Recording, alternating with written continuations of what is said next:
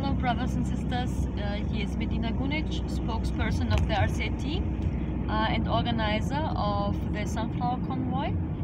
We are now entering the Czech Republic. We are driving over Brno. We already had our first coffee, our first stop. So slowly and safely we are heading towards Lviv.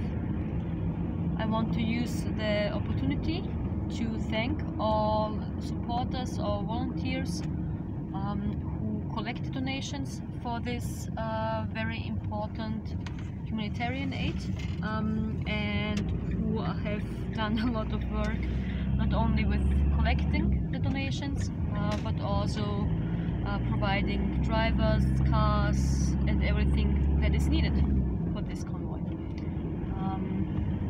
Okay, I will keep you updated